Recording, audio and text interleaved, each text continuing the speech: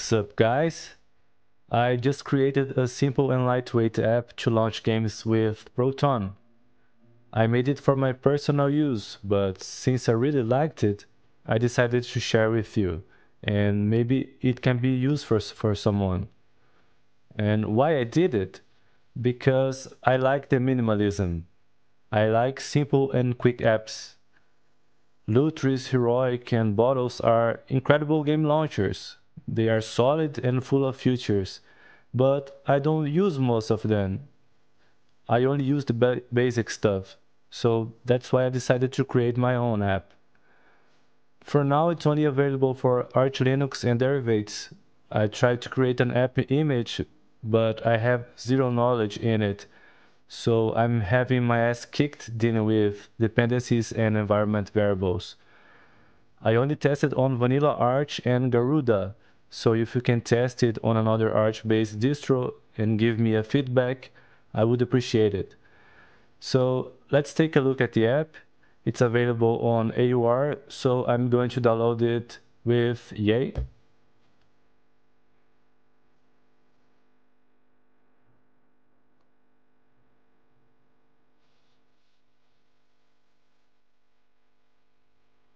The app is really small, only 0.05 megabytes. Let's start it. So this is the main screen of the app. Really simple, right? Here at this corner we have an add button to add new games. Let's say World of Warcraft. And here we select the executable. Let me find it. For launch arguments, you can put any environment variables you want.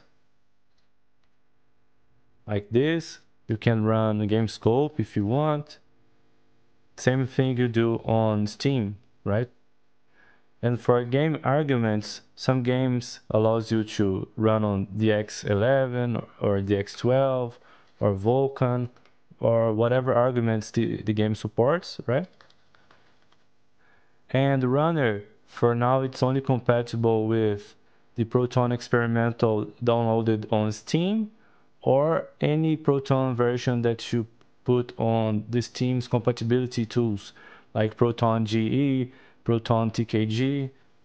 You can install it with Proton Qt like this, right? Add a new version and you select here, or you can download it and put it manually on the Steam folder. Steam, this folder right here, compatibility tools.d. Cool. There's also Mango Hood and Feral Game Mode, and also Strix, which is very useful for installing things on your prefix, change your registry keys, and a lot of things, right? All right. I put a checkbox here if you want to close the app when you launch the game. When you select here, you can edit it or you can delete it if you want. And you can also delete the prefix. And the prefixes are located on config, Focus Launcher, and prefixes right here. And the main folder, there's the game list if you want to make a backup. And for config file, it's only recording the checkbox state, right? All right, let me launch the Epic Games Store.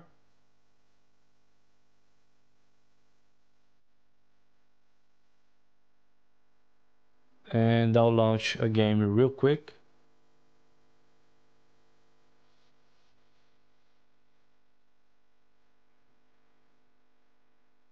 Everything works fine.